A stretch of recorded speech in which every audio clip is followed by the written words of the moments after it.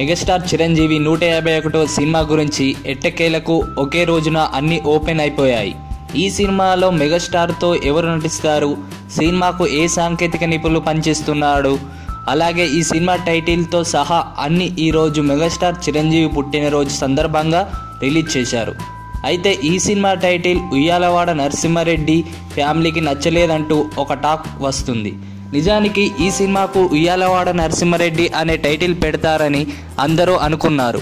కానీ అది వర్కౌట్ కాలేదు.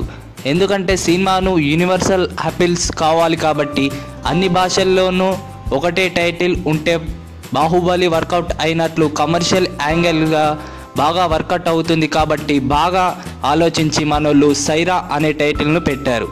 అయితే ఈ టైటిల్లో తమ కుటుంబీకులకు అయిన ఉయ్యాలవాడ నరసింహారెడ్డి పేరును ఎందుకు పెట్టలేదని ఆయన చుట్టాలు ఫీల్ అవుతున్నారు.